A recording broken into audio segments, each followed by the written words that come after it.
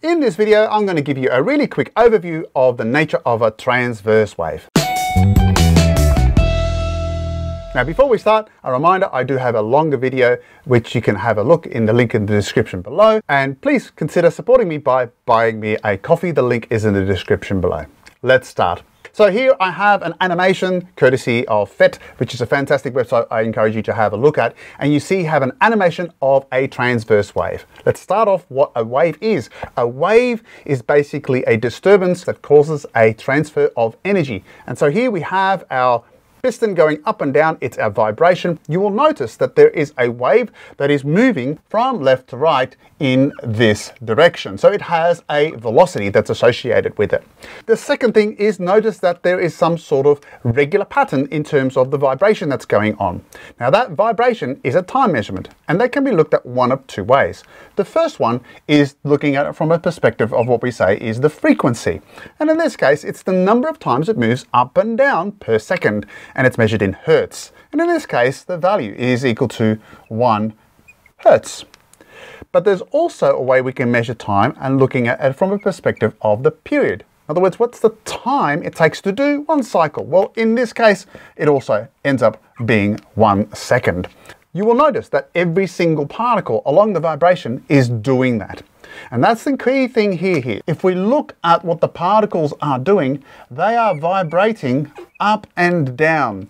In other words, every particle is doing this cyclical pattern or periodic pattern, hence we call it the period.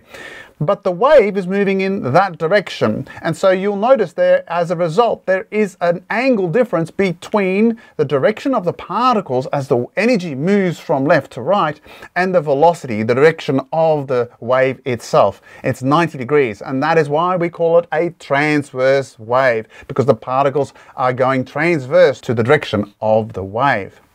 But now let's pause the video. You'll now see what we have is the wave stationary. Waves actually aren't strictly stationary, and so as a result it's just an image of a wave, but it allows us to look at another important dimension of the waves, and that is, first of all, the wavelength. If you look at the distance, let's say between this point over here and this point over here, you'll see that these two particles are in this time doing exactly the same thing. In other words, this particular section is a section that is repeated again and again and again. So in this case, this is measuring it from the trough, this is measuring it from the trough, and the distance between these two is called the wavelength. So the length of the wave, and we use the symbol lambda, a Greek letter, to represent that particular length. But you'll also see that there's a certain size to the wave. So if I look from this line over here to the top position over here, this is called the amplitude, and the amplitude is simply the height of the wave from this equilibrium line. And that allows us to now put these things together. The speed is distance over time. So if I have the speed, the velocity, and I say, well, what's the distance? Let's choose our wavelength as our distance. You'll notice that if I run the animation again, that the time for one wavelength to go past happens to be the period. And so you'll see that the wavelength equals the lambda over the period. Now there's a mathematical relationship between these two. If I increase the frequency, the period decreases. There is an inverse relationship between these two values. And so now I can rewrite this as not lambda over t, but f times lambda, and we have what we call the wave equation. You will now see I have changed the animation. The first thing, now you see the wavelengths are smaller. Why is that? Well, the rate at which these pistons is firing at is twice as fast. So we now have a frequency of 2 Hertz. As a result, the period is only 1/2 of a second. That means our wavelength, as a result, also reduces by a factor of 2. It's smaller now than what we saw before.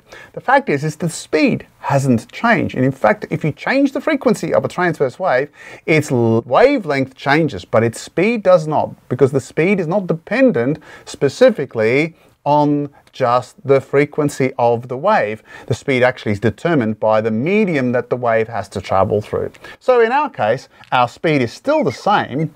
Our frequency has gone twice as big. Our wavelength has gone half as much. And as you can still see, you get a new frequency, basically, and a new wavelength, in essence, but it ends up being the same speed. Increasing wavelength, decreasing frequency for the same speed of wave. I hope that has consolidated your understanding of transverse waves. My name is Paul from Physics High. Please like, share and subscribe, and please consider buying me a coffee. The link is in the description below. Take care and bye for now.